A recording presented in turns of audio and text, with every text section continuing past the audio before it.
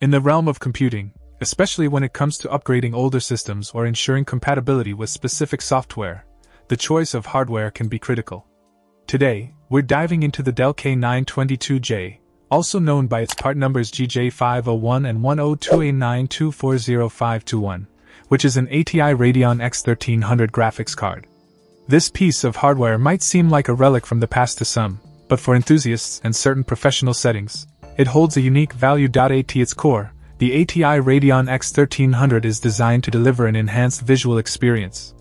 With 256 MB of DDR3 video memory, it's certainly not competing with the high-end GPUs of today, but that's not its purpose.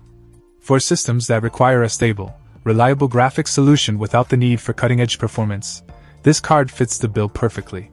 The inclusion of a DVD port and an S-video output makes it versatile for its age, allowing it to connect to a range of displays from older CRT monitors to more modern digital screens.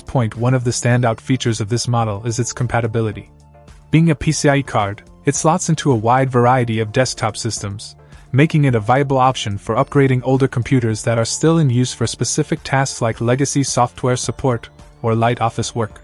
This compatibility extends to its software support, with drivers available that facilitate its use with a range of operating. Check out the video description for updated price. And thank you for watching this video.